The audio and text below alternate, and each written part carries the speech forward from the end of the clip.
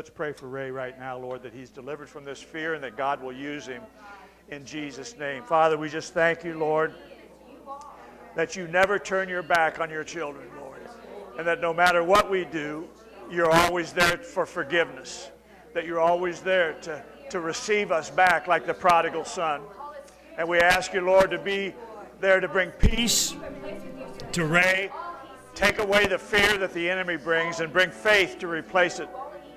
And make him a witness for you in Jesus' name. Turn this negative into a positive. Reach the lost through him. Be a blessing, Lord. Take what the devil meant for evil and turn it for good in Jesus' name. And we'll give you all the thanks and the praise for it in the mighty name of Jesus. Praise God. Give the Lord a hand this morning. Praise God. Amen. God bless you. You may be seated. Thank you, Mike, for reminding me of that. And thank you for leading worship and taking care of all the stuff that Mike and Suzanne usually do. Praise the Lord. Thank you, Tammy, for opening. Great job. Jody and Tammy for helping to lead us all in worship. And thank all of you for sharing your testimonies and prayer requests. Amen. God is good. Praise the Lord. Hallelujah. I don't know if you noticed, but Sally was asking me about the, it was her birthday was last week, the 17th. And I got her a new hearing aid. She said it cost $3,000. And I just asked her, I said, well, what kind is it? And she said, 11 o'clock.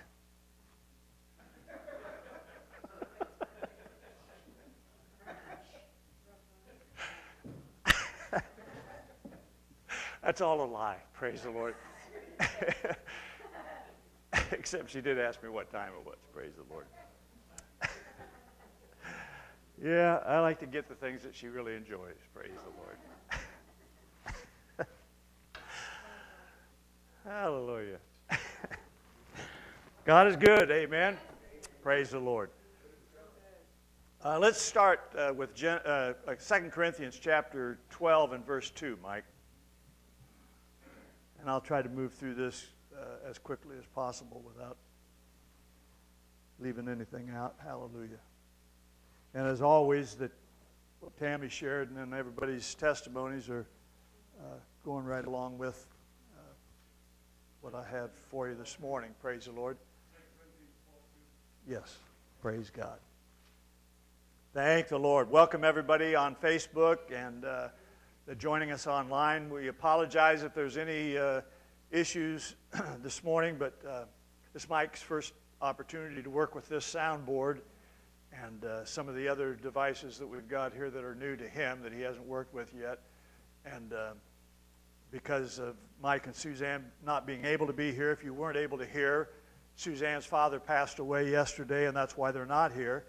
And so please be patient with us and be in prayer for them and for the family, and remember them before the Lord. Praise God. Amen. And God bless all of you for being with us. We appreciate it. And you are a part of this body, regardless of where you are physically. Praise the Lord. So in here it says, Paul speaking, and he said, I knew a man in Christ above 14 years ago, whether in the body I cannot tell, or whether out of the body I cannot tell. God knoweth. Such a one caught up to the third heaven. To the third heaven. He said, you know, Jesus said, thy kingdom come, thy will be done, which is his word. Thy word be done in earth as it is in heaven. Praise the Lord. You know, there are 3 levels of heaven. Paul points this out to us. The third heaven is actually where God is, you would say that's where his throne is, or that's where he is enthroned. And we know God is everywhere, but I'm talking about the perspective that he gives us. Amen. There is a first heaven, which is the earth, or the natural realm right here where we are at, the atmosphere. That's the first heaven. The second heaven is space, outer, what we call outer space. That's where Satan is. That's where the the dominion of evil still resides. Amen. And then there's the third heaven, which is what Paul's talking about, where the Lord is, where he has a physical presence. Amen. And so Jesus says, before Jesus, the Word is who Jesus is. He tells us there was earth and there was heaven. Now, we think about prophets. When prophets are speaking, they're speaking for the voice of God. They're speaking the Word of God on what they've heard from God. I'm talking about if they're legitimate prophets, right? So they're speaking from the third heaven, you can say. When Daniel was prophesying, the angel came to him and said, I had a problem because I had to go through the second heaven to get to the first one, and the second one is where the devils were, and that's where he had to battle the prince of Persia and so forth. Well, so there are demonic prophets as well. CNN. MSNBC. I don't care. Shut me off. I don't care. I'm just saying they're lying prophets. There are prophets, and they're speaking for somebody besides God. Yes. And we recognize it, most of us recognize it as untruth. So I'm just saying that there's more to this than just earth, the atmosphere, the second heaven, outer space, and then heaven. There's activity taking place in every one of these situations, and they're either for God or they're against God. Right. Amen. So there are demonic prophets the same as there are God prophets. Amen. That's what Jody is saying. Don't listen. I mean, if you know somebody's a liar, when they start talking, you just kind of turn them off. Even if you don't want to be rude and say, you liar, you just don't listen. Right? And that's what we need to do. There's nothing wrong with the news. I mean, there's plenty wrong with the news. I'm saying there's nothing wrong with catching up on it occasionally to keep up with it. But like Don said, you can look at it to see, okay, who's talking the truth here and who's just spreading more propaganda and lies. The truth is, though, once you find that out, it's probably a good idea to stay away from the ones that are prophesying for the devil. Amen. Trying to get us into fear, trying to get us into bondage. That's what the devil prophesies. That's what he has to say to us. Amen. And so before there was earth, there was heaven. Amen. There was darkness in the first earth when it was created. There was darkness, there was fear, and there was anxiety. Amen. There was chaos. And then the third heaven, light came from there.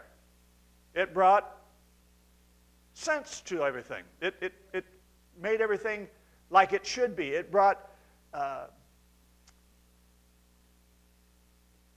sanity.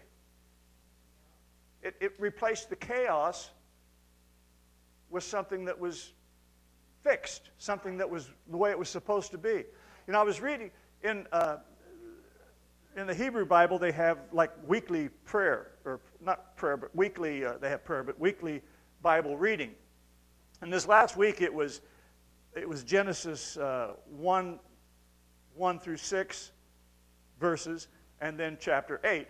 And then you go from there, you go to Isaiah 42, 5, I think it was, or 6, through Isaiah 43, 8.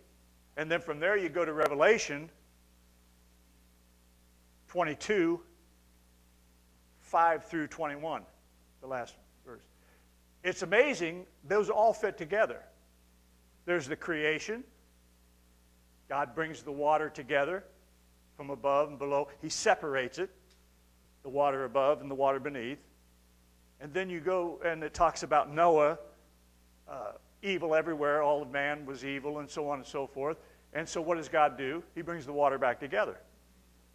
He creates another chaos, another destruction. He brings the water back together and puts man in this ark. Well, when you get to Isaiah, it's talking about Jesus. So now we're seeing the real ark, what that ark was pointing to. Deliverance from evil. Right?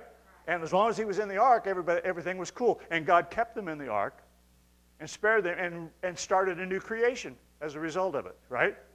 Well, when you get to Isaiah, this prophetic word's talking about Jesus is the ark. He's the true ark. He's the ark that we are in. We are in him, and he's in us, and we are protected from the evil around us.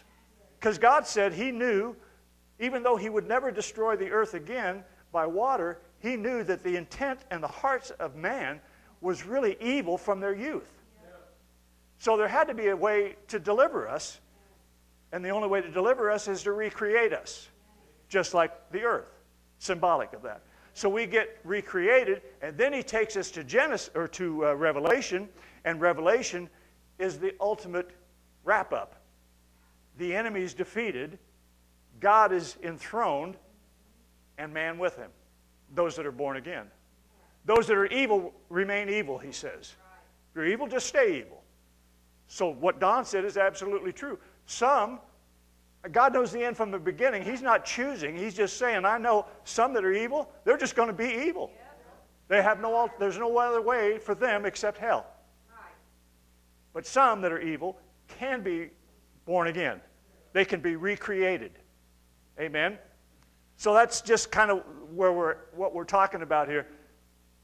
And originally, there was heaven and there was earth. If you wanted one, you basically had to abandon the other. Amen? And through Jesus, the boundaries of heaven and earth were breached.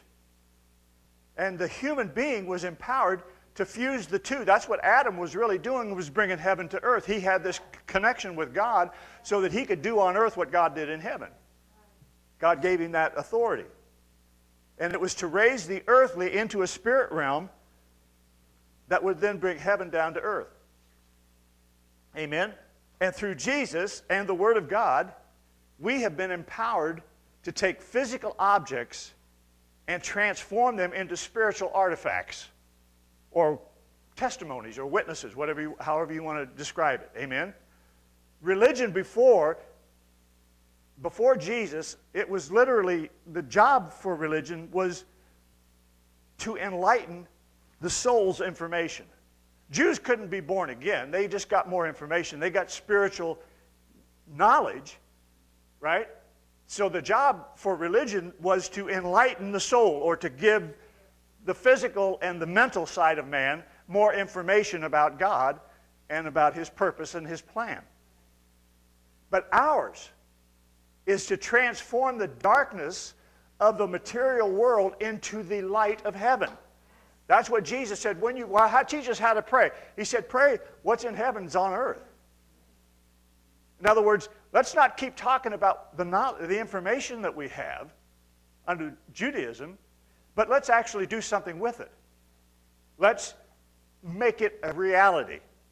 Let's make the Word more than just more information and more intellectual understanding. Let's literally turn it into actions. Praise the Lord. So look at John chapter 1 and verse 14.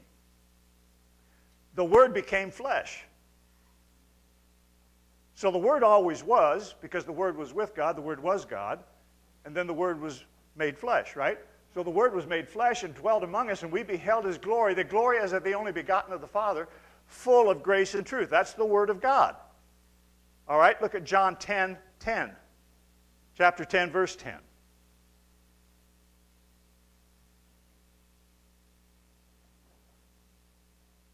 The thief comes not but to steal, to kill, and to destroy.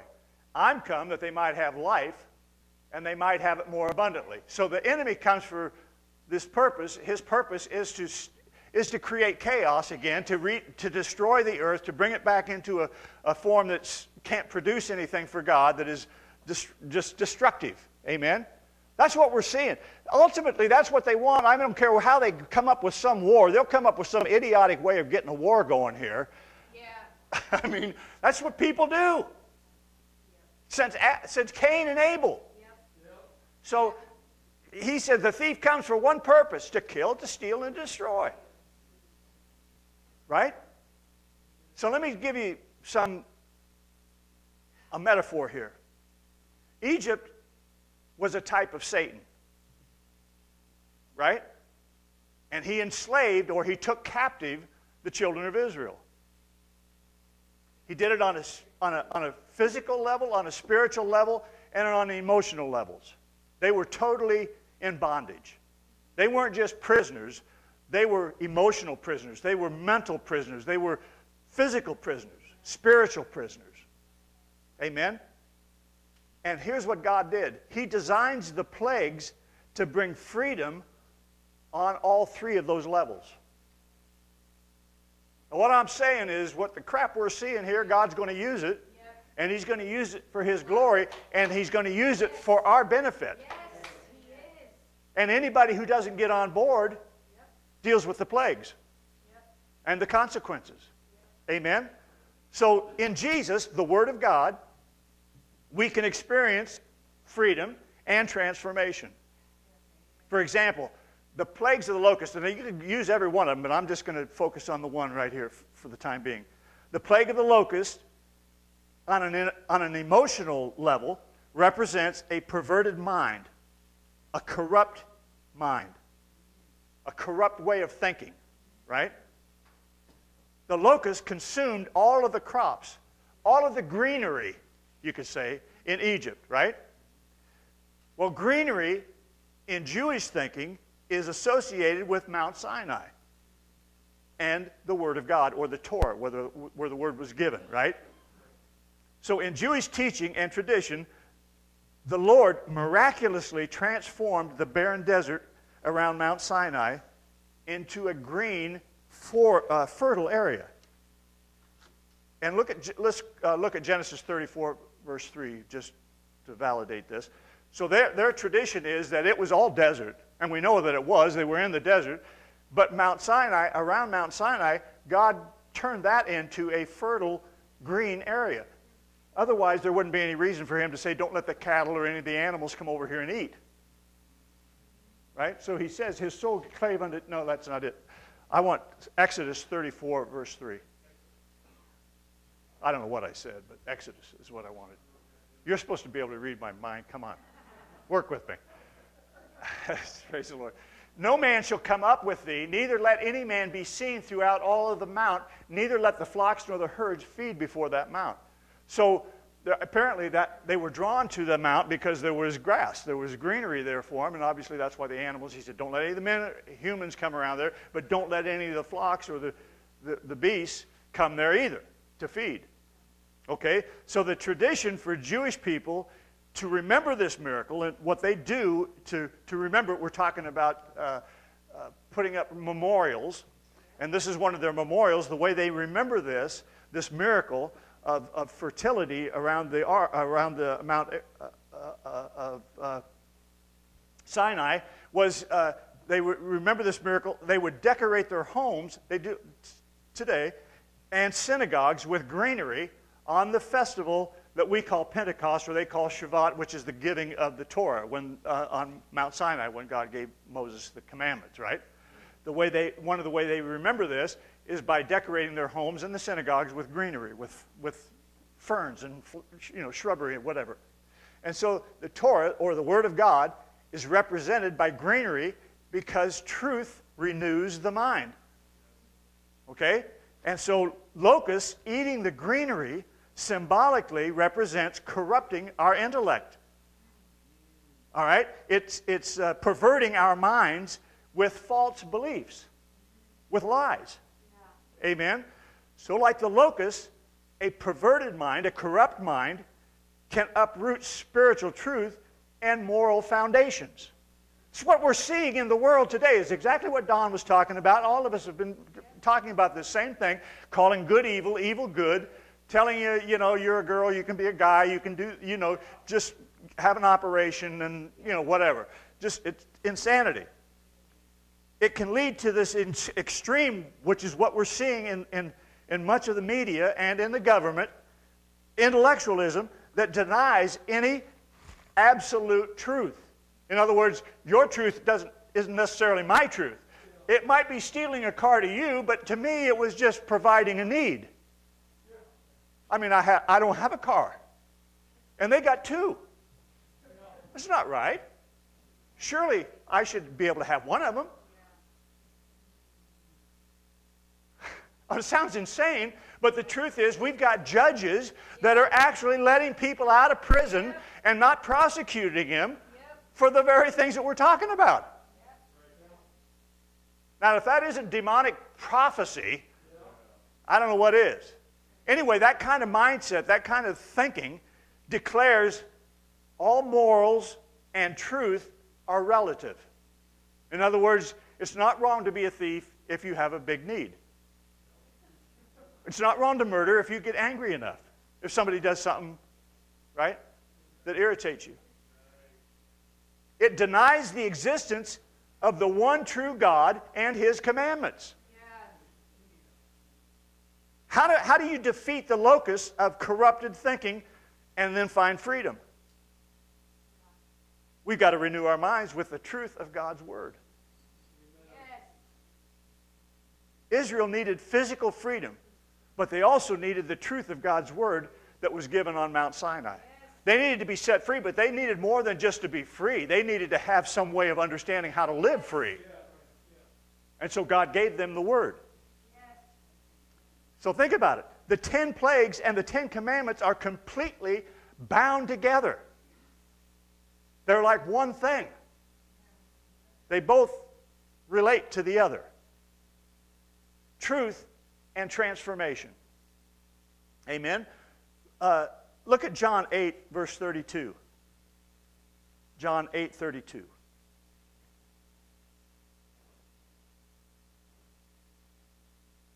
And you will know the truth, and the truth will make you free. It wasn't just getting them out of Egypt. They needed to be free after they got out of Egypt. Their minds needed to be free. They had been held captive. Their souls had been held captive. Their thinking, their way of dealing with life had to be set free as well as their physical being. Their spirits had to be set free. Amen? The battle, though, was always for the mind. If you can control the mind, you can control their actions and their behavior. That's why we're seeing what we're seeing. All the propaganda, all the lies, all the complicity between the government and the pharmaceutical companies and the media. Praise the Lord. I'm not saying you don't get a shot. That's not my point. My point is this will never end because there's billions of dollars to be made, and the government is in 50-50 with the pharmaceutical companies. They've admitted it. Which leads me to believe that every time they tell you need something, you may not necessarily need it. They just want more money. We're getting free masks that don't do you any good. Because they don't stop viruses. They stop, if you spit, it'll stop the spit. It'll stop you from slobbering on somebody or drooling on somebody, but it won't stop your breath from getting through it. If you don't believe me, put a mask on and breathe on your glasses and it'll fog up. Praise the Lord. Amen. Free. Free mask. Believe me, let me just make something really plain to you. If you just fell out of a tree or something, nothing is free. Somebody's paying for it, and that somebody is you and me. Oh, thanks, Joe, for the billions of dollars worth of free mask that I'm paying for. Yeah. It's like the Christmas with Chevy Chase, you know. His brother-in-law is this complete jerk and leech, you know. And Chevy takes him out shopping to get Christmas gifts for his kids. And he said, and he tells him what he wants, this and this. And then the guy says, oh, and by the way, Chevy, whatever his name was, he said, get yourself something really nice too. Yeah, from me. You're paying for it, but get something really good. I mean, don't hold back the price. That's our government. And that's how idiotic it is. They made a stupid movie, an insane, crazy movie with Christmas trees with squirrels and old men setting fire to the house and everything. We're laughing at it. That's our government, for crying out loud. I'm looking for Joe to come out with a little squirrel on his shoulder. Praise the Lord.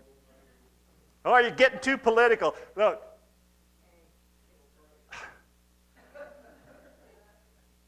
You think, what do you suppose the Jews were saying and the Egyptians were saying when the plagues were coming? Oh, God's getting too political. I mean, he's choosing one political group over another, over this government over another government. Praise the Lord. Romans 12:2. I'm sorry I can get on a rant. Hallelujah.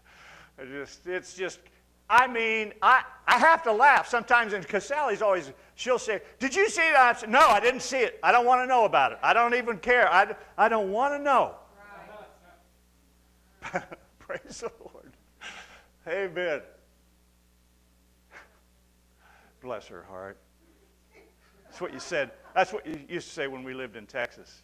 For somebody who's not quite, bless their heart.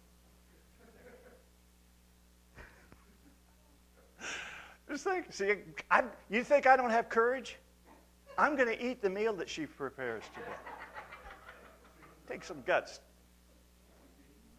Be not conformed to this world, but be transformed by the renewing of your mind, that you may prove what is that good and acceptable and perfect will of God. Amen. God wants to free us from lies. He wants to free us from corrupt thoughts. Jesus came to redeem not only our spirits, but our minds and our souls. We can't let the locust devour our thoughts. See, that's the thing about the devil. He always does everything the same. He's always coming to steal, to kill, and to destroy. Praise the Lord. Look at Joel chapter 2 and verse 25.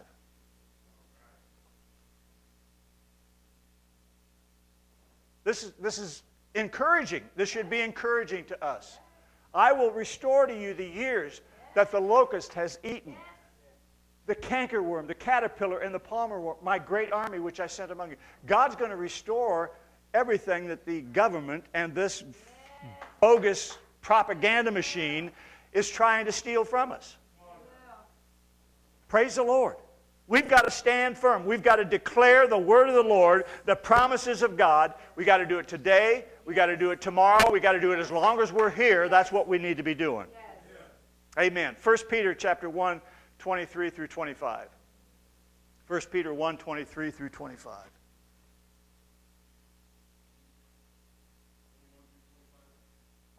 (23 through 25).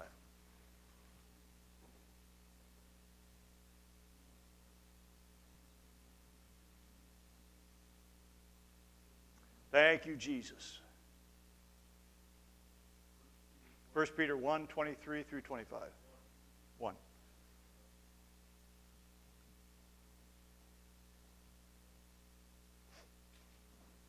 Thank you, Lord. Praise God. 1 Peter 1, 23 through 25. Being born again, not of corruptible seed, but of incorruptible, by the word of God, which liveth and abideth forever. For all flesh is as grass, and all the glory of man as the flower of the grass. The grass withereth, and the flower thereof fadeth away.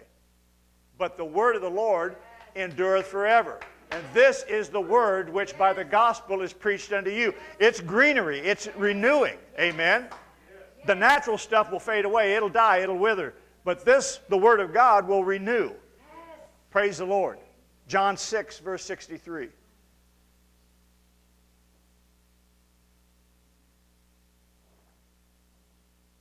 John 6, 63. Praise the Lord. It is the Spirit that quickens or gives life. The flesh profits nothing. The words that I speak to you, they are spirit and they are life. They are renewing. They are living. Amen. There is a spirit life in the words that you speak. There's life in it. It's more than just words. It's literally loosing life or death. Life and death are in the power of the tongue, God said. Amen. Words carry spiritual forces. Words transmit fear. Words transmit faith. Now, these news networks are not Christian. They're not biblical. But they're using the principles that the Bible teaches. They're speaking words of fear. They're speaking words of death. They're scared. They're trying to get people into bondage. Don't tell me that they're not cooperating with the enemy. Whether they know it or not is irrelevant. Right. Words also transmit faith. God's words transmit God's image. The Word was with God, the Word was God. Amen? The devil's words transmit the devil's image. And our words transmit our image, whether it's demonic or godly. The words that you say, they're either corrupt words or they're righteous words. Luke chapter 1, 12 through 15. Luke 1, 12 through 15.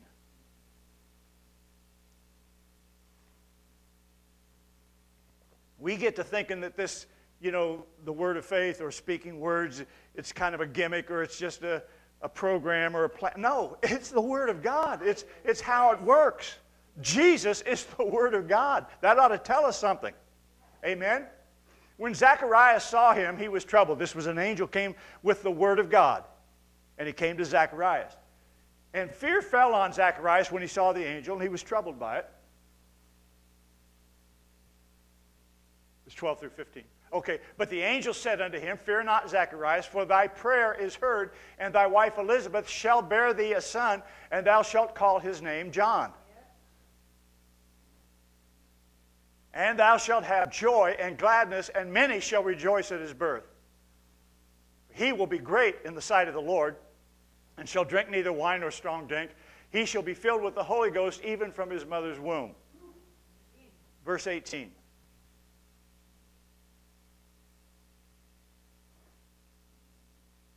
And Zacharias said unto the angel, How am I supposed to know this? How am I supposed to believe this? Whereby shall I know this? For I'm an old man, my wife is well stricken in years.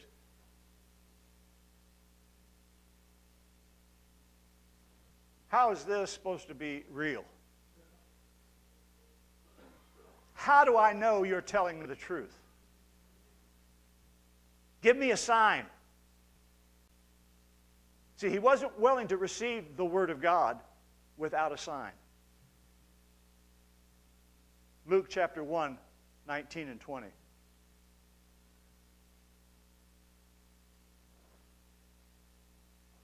The angel answering said unto him, I'm Gabriel that stand in the presence of God.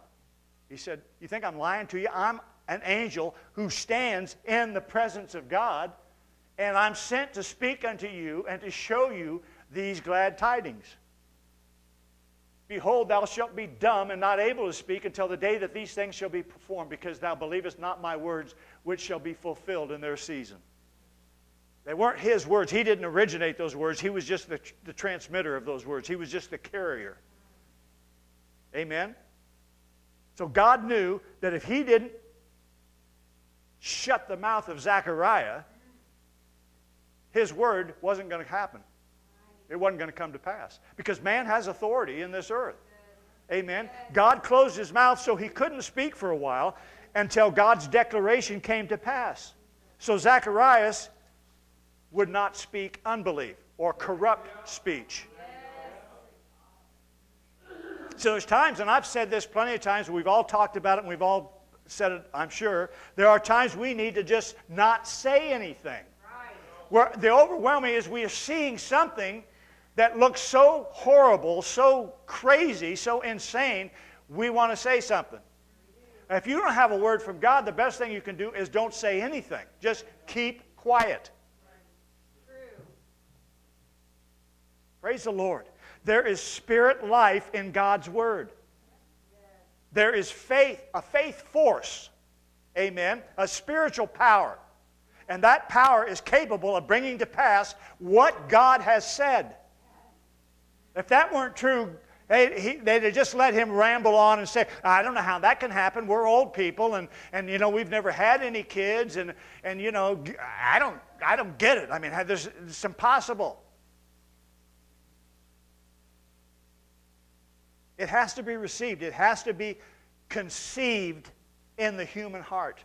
The word has to, you can't just say it because it's there. It has to be conceived. It has to be birthed in you.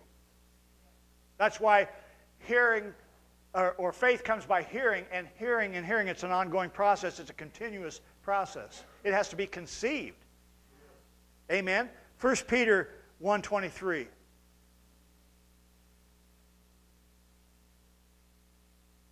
Being born again, not of corruptible seed, but of incorruptible, by the word of God, which liveth and abideth forever. Has to be conceived. It had to be conceived in Mary. Right? Ephesians 4, verse 29 and 30.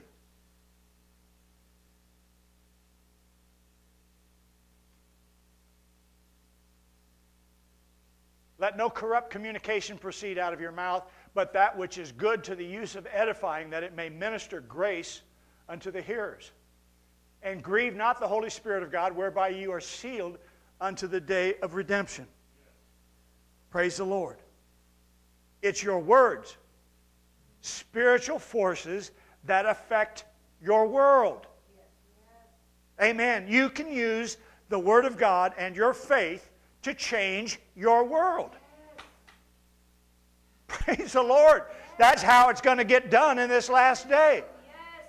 Government's not going to fix it. They're as screwed up as everybody else is. I don't care if they're Democrat or Republicans. Yeah, there's probably some good Republicans, but there's a bunch of moron, rhino, whatever you want to call them, that are just as evil and just as corrupt as the Democrats.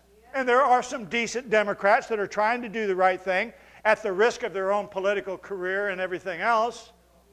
And we see them. The news, it's on the news.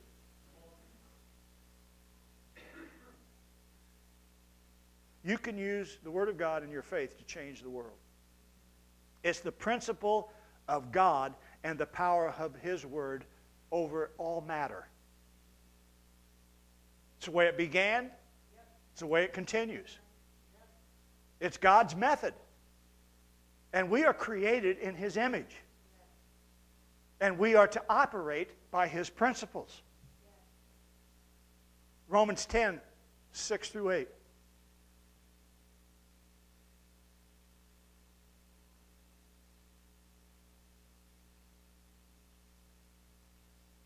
But the righteousness which is of faith speaketh on this wise. Say not in thine heart, who shall ascend into heaven? That is to bring Christ down from above.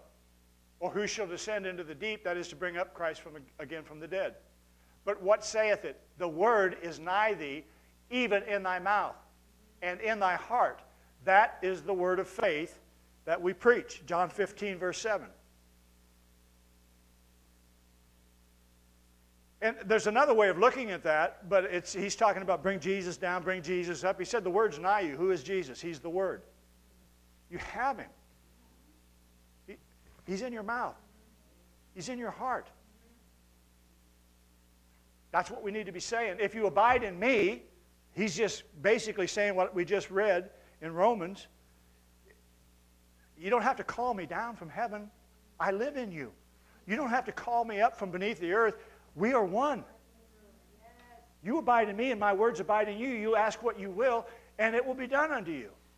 Now that doesn't mean I want my neighbor's house. It means if we ask anything in agreement with His Word, it's accomplished. It's done.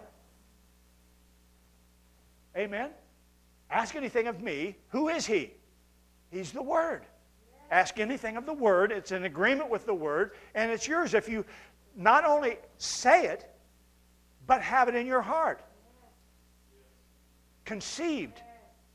And then when you speak it, it births that thing that has been conceived.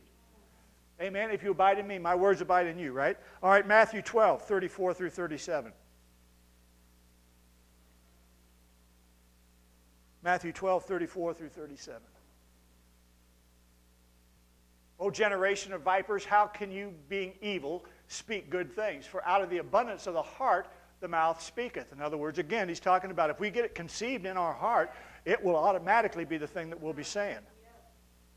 A good man out of the good treasure of the heart brings forth good things, and an evil man out of the evil treasure bringeth forth evil things.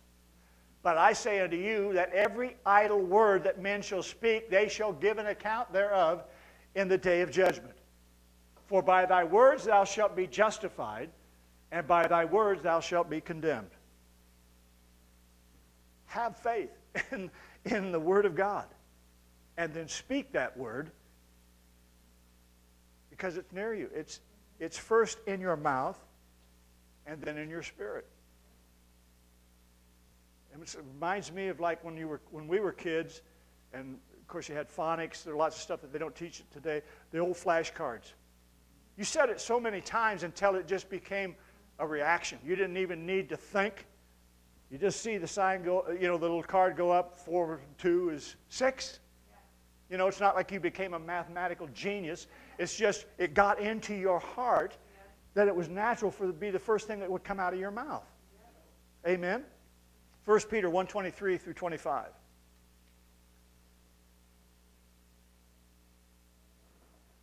But you have to be disciplined. You've got to not just say crap because it's in you emotionally. That it comes to your mind, the first thought in your mind is, oh my God, look at that. No, just tap the brakes.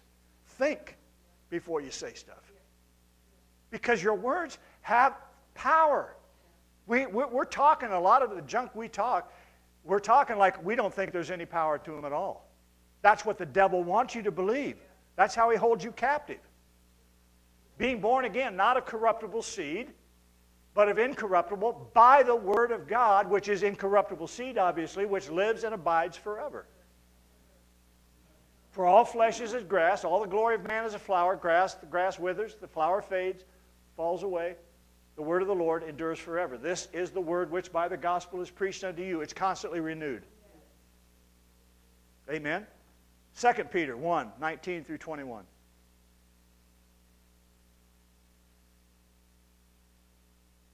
Now this isn't going to, it may sound on the surface like I'm contradicting Tammy, but I'm not. I want you to listen carefully to how I say this. We have also a more sure word of prophecy, whereunto you do well that you take heed as unto a light that shines in a dark place until the day dawn and the day star arise in your hearts. Knowing this first, that no prophecy of the Scripture is of any private interpretation. For the prophecy came not in old time by the will of man, but holy men of God spake as they were moved by the Holy Ghost. That's what we talked about at the very beginning.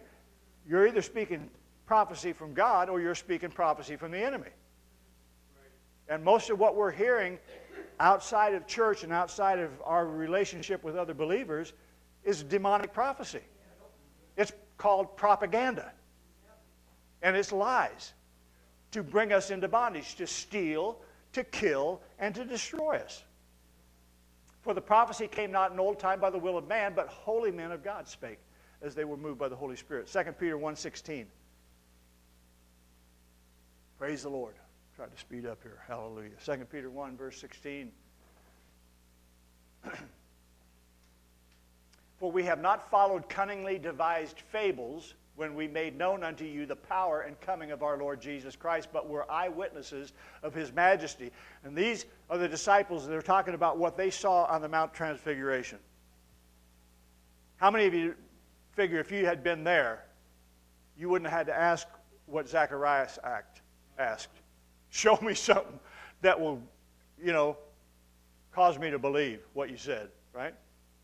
But here's the deal. The revelation of Jesus, the thing that Peter received that day on that Mount of Transfiguration was as fresh as it was the day it happened when he wrote this. What was revealed to Peter that day on the Mount of Transfiguration changed his life so dramatically that years later he gave his life knowing. Jesus even prophesied to him that he would die this death, knowing what was coming. It didn't hinder him. It didn't alter his life or his faith or his what he was going to do at all. That thing was dramatic. He spoke of the event as if it had just happened.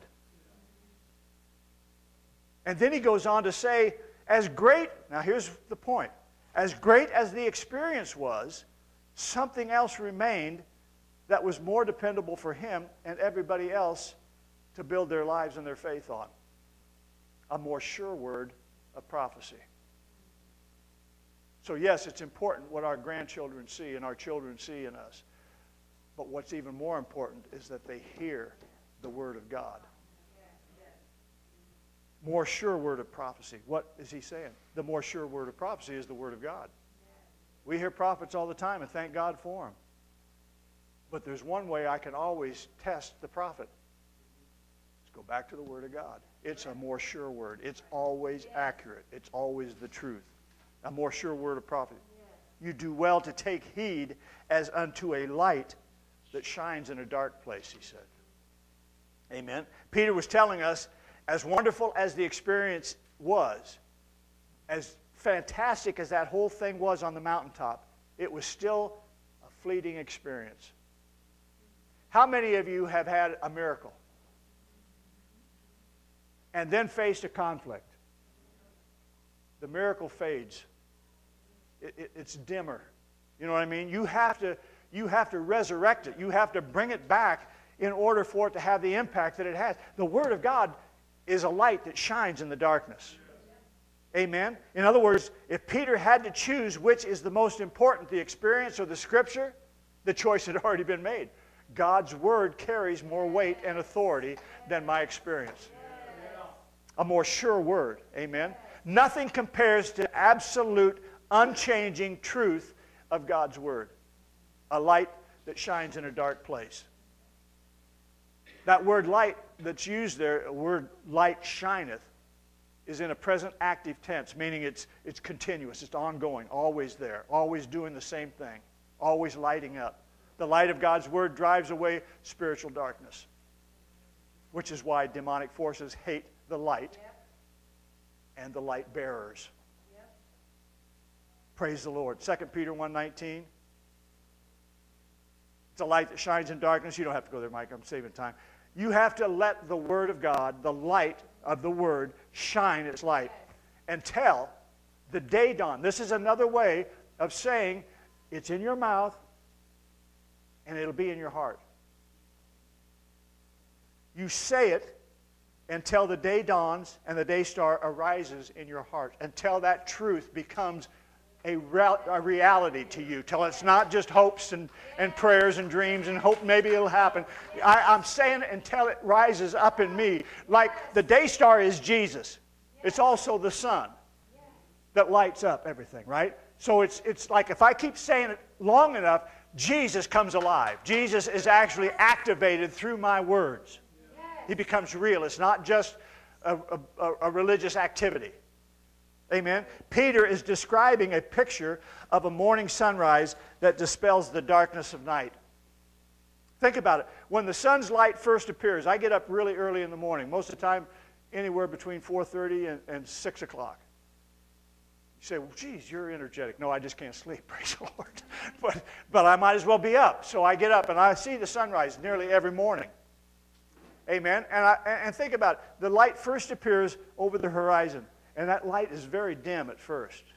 It's just you can see it, and that's about all you could say. But as the sun rises higher in the sky, that light grows brighter until the darkness is completely eliminated altogether. And it's like, how did that happen? I mean, I know how it happens, naturally, but it's just in your mind you think, God, it was so weird. It was so dark, and 30 minutes later, it's perfectly bright out. So when the Word first comes to us, the light begins to shine, but it's just a dim, distance, horizon kind of light. But the more it's believed, that light becomes more widespread, and the darkness is transformed. That word day star refers to the shining light of the sun. The sun is a star. I talked about it briefly last week. It's a star. But it's a day star because it's so close to the earth that we call it the sun. But if we were a few billion miles further away, it would just be another star in the dark. So that day star is a shining light of the sun and its ability to entirely eliminate darkness. Psalms 57, verse 8. And I'm going to wrap up here. Psalms 57 and verse 8. I'm going to show you what God is saying to us. We are the light of the world, right? Let your light shine. Where does that light come from? Jesus is the light. but he's in us. And we have to let him out. This is what Tammy was talking about, is what all of us have been sharing, right? We have also a more sure word of prophecy, whereunto you do well that you take heed as unto a light that shines in a dark place until the day dawn and the day star arise in your hearts. Psalms 57, verse 8. Wake up, my glory. Awake, psaltery and harp. I myself will awake early. There's a translation for this, and that translation says, I will awake the dawn. Sometimes I think I'm doing that. You know, I get up really early, and I'm thinking, well, if it wasn't for me, you know, because I know I've got on my phone, I've got that little app, the weather app, and it tells you what time the sun comes up and what time it sets. And of course, the days are getting longer every day. You know, you see another minute or so pops up there. But anyway, it's almost like I have some control over this because I'm up early enough to see the whole thing happen. I know that's irrational, but so am I. But it just, the translation is, it's kind of, I'm thinking that's what he's thinking. You know, I'm up, I'm watching this, I have some control over it. But I will awake the dawn. How do you wake the dawn? I mean, why is it dark in the first place? Because it's night. Not really. It has nothing to do with time. Now, we think of night as a period of time, and I know in a sense it is, but night isn't so much a period of time as it is a state of being. It isn't dark because it's nighttime. It's nighttime because it's dark. We ought to know that. Here, we've got daylight savings time. We manipulate the time all the time. Yeah. But the reality is that night's still going to show up, right? It isn't the time that makes it dark. It's the dark that controls the time. Psalms 112, verse 4.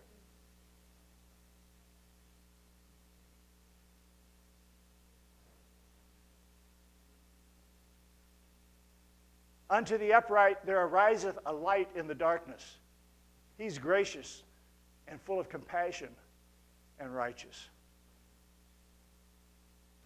Night, just think about it this way. We know the rotation and all. Night is the effect of the earth turning away from the light of the sun. Night is the earth dwelling in its own shadow. God is light. His word is light. So when you turn away from God's word, you move into the shadow and you create the night. You create your darkness. When you turn from His presence, His truth, His light, night comes into your life. And when you turn from His truth and away from His love, darkness comes to your heart. It comes to your spirit. It comes to your emotions. You end up dwelling in your own shadow. We're human. By nature, fallen. But by the Spirit, born again. If we let our flesh dominate us, we live in our own shadow. We live in the fears of our own weaknesses, our own inabilities. We dwell in our own shadow, in the shadow of our turning from God to CNN. Oh, God, if I don't get letters or something horrible from this, I'll be very surprised and think, nobody's listening. Anyway, we're turning from government, or turning from God to government. And we wonder why it's so dark. That's the night. So what's the dawn? Dawn is when the earth turns away from the darkness and back to the sun. 2 Peter 1:19. The day star dawn. We won't go there, Mike. I'm sorry. Till the day star dawns in your heart, right? You cause a sunrise.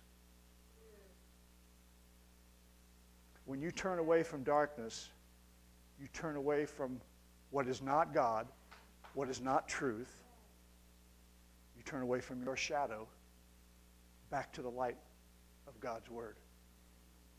You don't have to wait for the dawn. You can cause the dawn. Romans 13:12, and we'll wrap with this. Romans 13, verse 12. That's what he's talking about. You can cause that day star to dawn by the word of God, by a more sure word of prophecy, by the word that is conceived in the heart that gives birth. It can birth the dawn. It can bring the light. Amen. We are the light of the world. How are we going to bring light into this darkness? Right there. The night is far spent. The day is at hand. Let us therefore cast off the works of darkness and let us put on the armor of light. You can make the day star. You can make the day star shine. You have the day star dwelling in you. The sunrise, you have the power to cause a sunrise. You have the power, and we'll just, use some language here, but you have the power to cause the S-O-N, sun, to rise. You have resurrection life. It's the Word of God, the Son of righteousness, dwelling in us. The devil of darkness, he's not to be feared. We have the light, and we can cause that light to shine wherever and whenever we want it to. We can cause a sunrise anywhere at any time. In Jesus' name, give the Lord a hand this morning. Praise God. Praise God. Amen. I'm telling you, church, we've got the victory. We just got to not confess defeat. Just keep saying what we know to be true. And that light's going to shine in darkness and cause it to flee. In Jesus' name. God bless you all. Have a great week. Appreciate your time and patience this morning. Love the Lord and let your light shine. In Jesus' name. Amen.